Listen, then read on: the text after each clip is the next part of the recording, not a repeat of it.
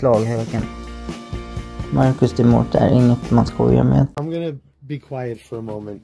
You talk about how you feel about last night. Like, what the happened? I don't know. Somebody called me poor. They called me poor. That car that you were jumping on, why did you jump on that car? Did you know who the people were that owned the car? No. Did you see people in the car doing anything to you? No. So why did you take it out on that car? I don't know. It happened to be that that car was here to film you and to instigate you. But how did you know that? I don't know. I assumed it was. You were correct, but how did you just guessed? I guessed. Frankie, chill. Oh, okay. Do you feel bad about yesterday? I feel bad, yeah. You feel terrible? Yeah. I could tell you do. I never forgive myself. So you know what? Let me zoom in on your face. Tell people why you feel terrible and why you can never forgive yourself. I hit those innocent people, and I tried to vandalize a car. I didn't actually try to. I was just I just said that I wanted it to not be damaged, hoping I wouldn't get in trouble. All right, today's a serious day. I don't want too many TTSs. I'm going to change it from the 15 to 20. I want to slow it down a little bit. Okay. I'm so glad you're here because I've been so shaken up. I didn't know what to do about this, to tell you the truth. Like, you're one of my closest friends. I love you. But last night shook me up really bad, Josh. It shook me up really, really, really bad. Keep talking. So, I could tell you feel the worst that I've ever seen you. Yeah, but I still can't get over the fact that he called me poor. What's the bigger deal, that he called you poor or that you attacked innocent people? I mean, I feel remorseful that I attacked innocent people, but the other guy just had no right to talk to me like that. So people triggered you? Yeah. What were the triggers? What did they say? They said a disabled mutant put the fries in the bag. And to you, when someone says put the fries in the bag, to you, what is that? What does your brain register? What is it like they're saying? It's calling someone poor. When you say put the fries in the bag? Yeah. And to you, is that one of the biggest insults that there is? One of them. Oh, is that it? It's ready. I'm waiting for your last fries. Okay. He needs to put the fries in the bag, right? Don't say that. Why not? Could I get a spoon for my mashed potatoes? Yeah, sure. Do you know that phrase, put the fries in the bag? That's his big line. Get over here, you gotta say your line. Fries in the bag. No, the fries aren't ready yet. Get over here, Josh. Fries. We're gonna, it doesn't have to be done at McDonald's, it can be done at Popeyes too.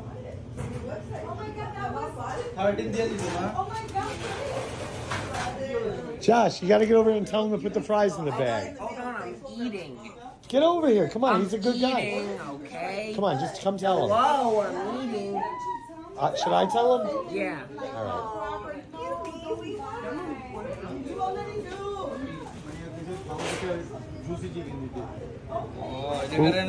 Are we waiting for the fries?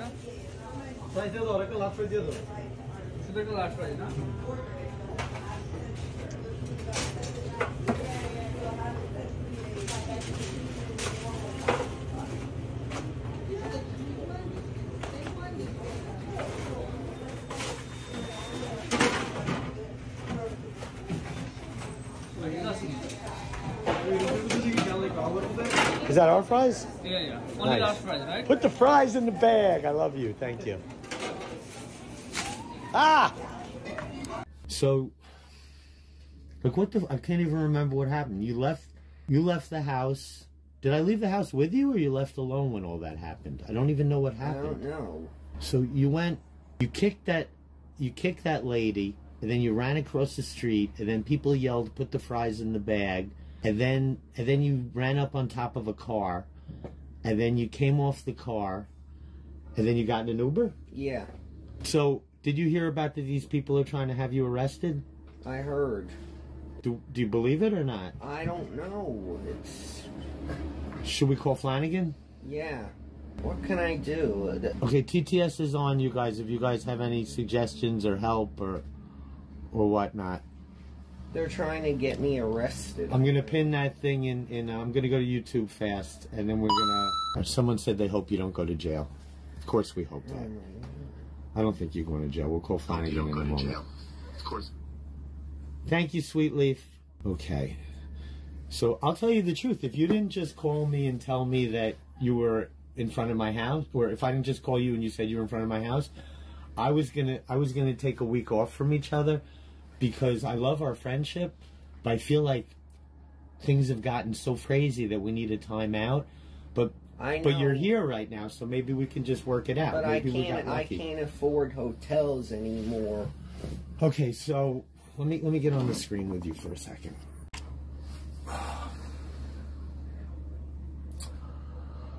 So what the f should we do? What the f should we do? You reached a point last night where you're even embarrassed by your behavior, right? Yeah. Okay, thank you so much for being honest about that. All right. I think that, you know I love you, correct or not? Correct. All right. We're very close friends. Like on an ongoing basis, you're my best friend for the past couple months. You know, I hang out with you more than anyone. Josh, you need help. Do you believe me? Maybe, you know, I need a better psychiatrist. Okay, maybe. That's a good idea. You have the potential to have the best life and to be the best friend to me and other people. You know what I mean? Yeah. But you need a reset. You can't fix it on your own. You know what I mean? Like, yeah. It seems to me like the last time that I lost you, I had you becoming a social drinker. I think I was, because we're not always together, are we? Like, you're with me 10% of the time, yeah. right? Emily People don't Stender realize just subscribed on how YouTube. much you're not with me. It seems to me that the 2 times that you totally fell apart, you were with Quinn, coincidentally. You know what I mean? Remember that night about a month and a half ago, you went out with Quinn, and you came back up, and then you stayed up for like weeks, you know? Now, last night you were with Quinn, and disaster happened. One of the worst nights of your life, right? Yeah. I'm embarrassed by last night, and I love you. I mean, I know you almost couldn't control what you were doing, Josh. You were out of control. I know. You didn't mean to hurt anybody. You were... So, there's some people saying that you've stopped taking your Seroquel, which is an antipsychotic. So you're being take that. So you have been taking it, yeah. right? But you take it when you go to bed? Yes. Not during drinking during the day, right? Okay, so people that are saying he's off his Seroquel, he's going crazy. That's untrue, right? Yeah. Untrue, okay. And by the way, I would rather, if you had to quit Seroquel or quit drinking, and you can't quit drinking, I would have thought quitting Seroquel would have been better. But you didn't quit it. You're taking Patrick it. Guinan just subscribed on YouTube. Thank you guys for subscribing. We appreciate it. Patrick just subscribed on YouTube. I think you need help. You think you need help. Are you aware that there's something called an outpatient program? There are? Yeah. Oh, you didn't even know that? Yeah, I knew that. Just subscribed on YouTube. Like, the thing that's scary to you, I believe, is that you go to an institution and you check in for a couple weeks and you're stuck there, right? Yeah. That's not just scary to you. That's scary to me. That's scary to most people. But there are outpatient programs where I think you hit... It seems like you had an epiphany last night that you're embarrassed by your behavior and something has to change, right? God bless you, Josh. Can I give you a hug? Okay. Get up. Give me a hug. Up, up.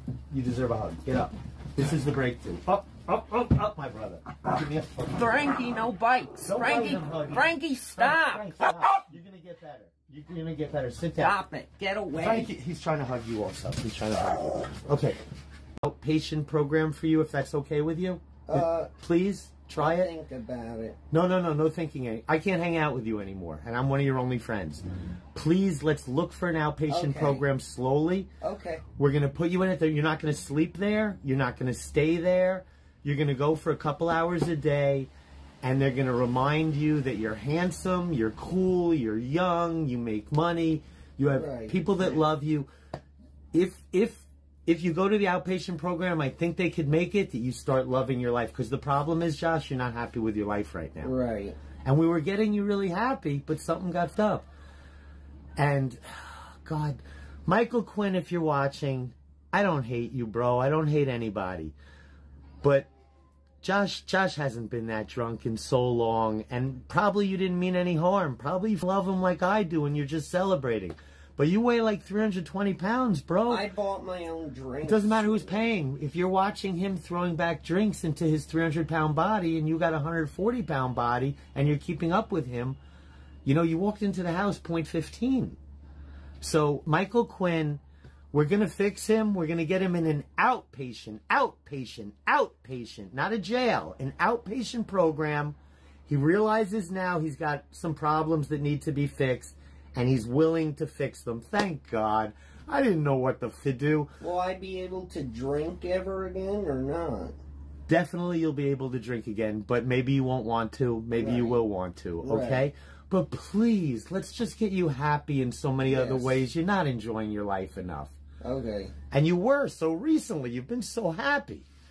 Oh, I'm so proud of you, Josh. I'm so proud of you. Are you guys proud of Josh? I'm so proud of Josh. We're going to fix this. Okay. Ha! All right. Hello, my name is Mayor Flanagan, and I'm here to talk to you about my friend, World of T-Shirts, Joshua Block. Recently, videos have surfaced on our For You pages showing Joshua in a very inebriated state. There were videos of him kicking innocent people and jumping on the roofs of motor vehicles in New York City. This type of behavior is unacceptable, and I've spoken to Joshua regarding it. First, let me say Joshua is very upset with himself. And second, he has recognized that he has an issue with alcohol. Now, as his friend, I have offered him help, and he has accepted that help. Starting immediately, he's going to be going to outpatient counseling. Now, I know many of us would want to see him do something even further than that. However, this is a start, and I'm proud of Joshua for recognizing that he has a problem and starting to address it. He's a very talented young man, and the sky is the limit for him. He has millions of followers here on TikTok, and many people like the content that he produces. I'm optimistic about his future. I'm proud that he has recognized that he has a problem, and I and many of you are here to assist him in getting the help that he needs. I hope that outpatient counseling will be good for him, and it may be a start to something even further. So thank you for listening to this message, and Joshua, I wish you nothing but the best. Marcus de Morte.